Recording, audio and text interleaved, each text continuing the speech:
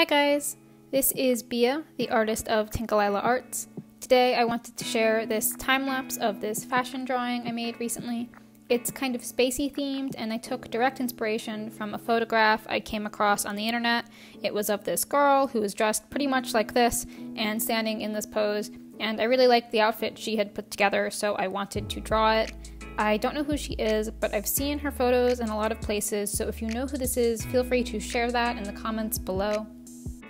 I had started this sketch earlier in the summer, and I just now got back to it to finish it and color it, and that has been a major part of my workflow lately, that I will sketch something just to try to do something creative that day and practice a little, and then I'll leave it be, and eventually, like several weeks or even months later, I'll come back to it and I'll be interested in it again.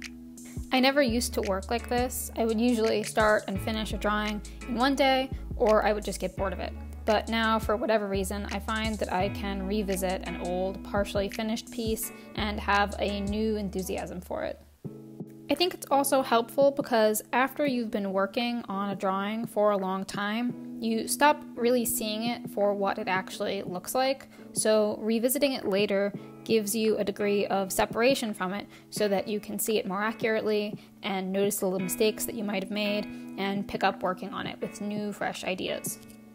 I hope you've enjoyed this video, and let me know in the comments, what does your artistic workflow look like? Do you finish drawings in one sitting, or do you like to work on them bit by bit?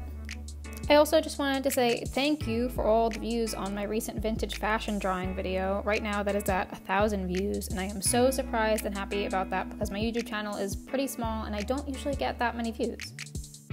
Thank you for watching. Consider subscribing to the channel, and you can find me on Facebook, Instagram, and TikTok at Tinkalila. See you next time.